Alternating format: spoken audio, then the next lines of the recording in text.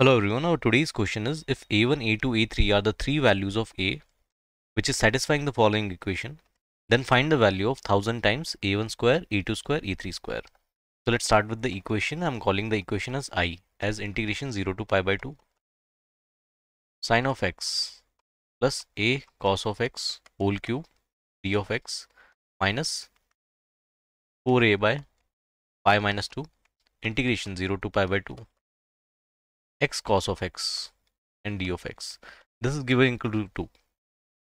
Now let's divide this integral into two parts. The first part is, let's call this equation, the integral, as I1, and the second integral without the sign is I2. Let's say this is I2 and this is I1.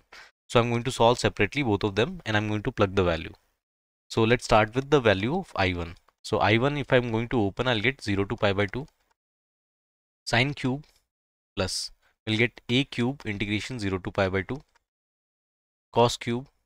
Now we'll get here 3a times integration 0 to pi by 2 sine square and cos here plus integration 0 to pi by 2.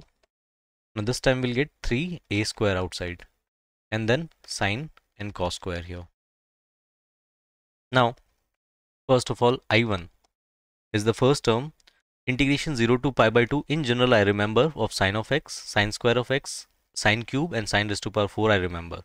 So sine cube is 2 by 3 plus here we'll get a cube. Similarly, the integration of 0 to pi by 2 cos cube, I remember this is a general integral and that is also 2 by 3 plus 3a times.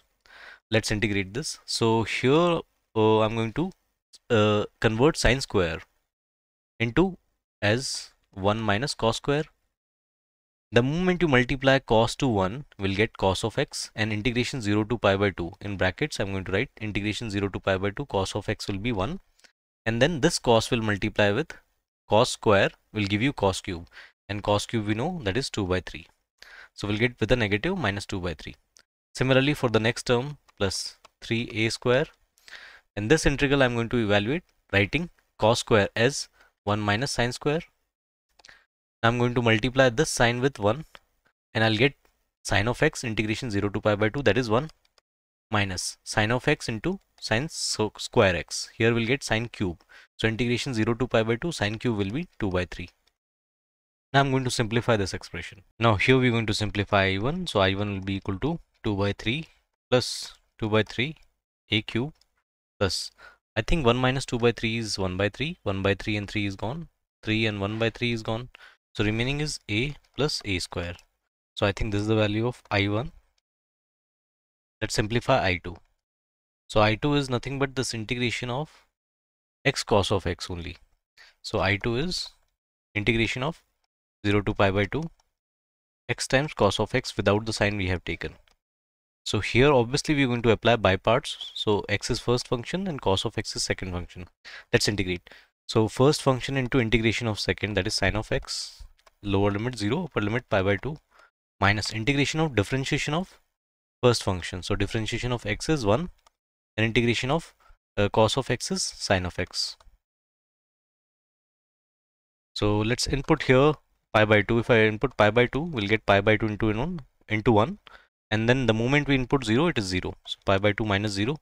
Minus times integration 0 to pi by 2 sine of x is 1. So here we have I2 as pi by 2 minus 1.